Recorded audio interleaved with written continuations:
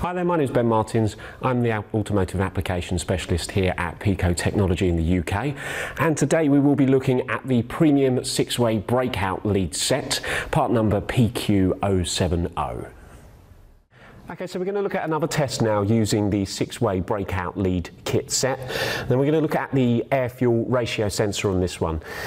Now, one of the benefits to this this kit is that there's 11 sets of different types of lead, and in each of them sets is actually 6 leads of the same terminal, which is great for an AF sensor. This particular type is a 5-wire, so actually it means we can put in a full connection using the breakout lead set and still maintain all them terminals so that we're all connected and working properly.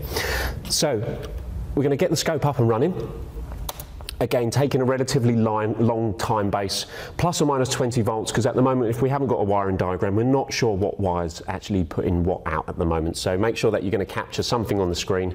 And if we could start the vehicle up, please. That's great, and then we'll just start connecting.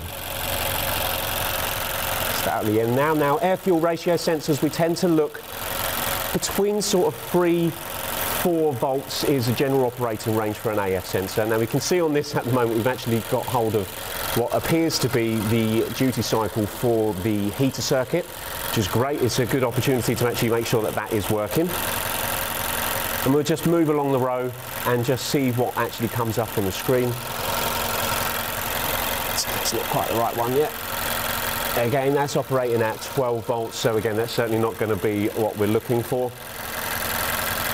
Go for this one. Okay, this starts to look more like it. AF sensors, in order to get a little bit of activation on the screen, we'll do something called a snap throttle or a wide open throttle test. So if you could just put your foot to the accelerator for me, please.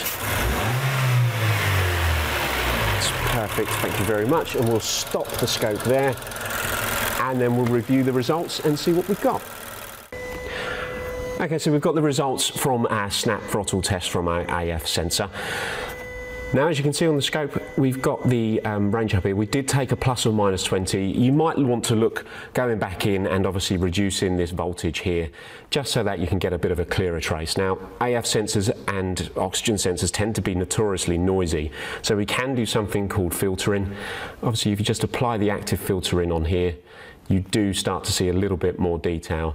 Or not so much detail, but it makes it more clear on the screen. I'm going to take it off for the minute.